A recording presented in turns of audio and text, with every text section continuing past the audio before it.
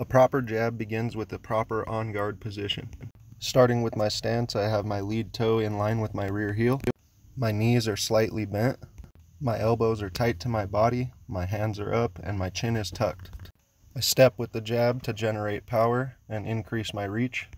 When in full extension, I try to ensure that my fist is covering my mouth and center of my face from the frontal position.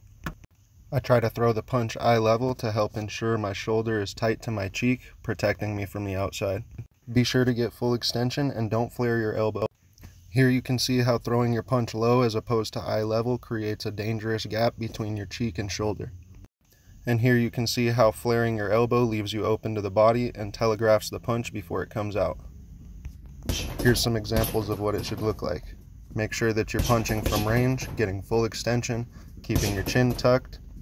Bring your hand back on the same path it went out on and throw it frequently.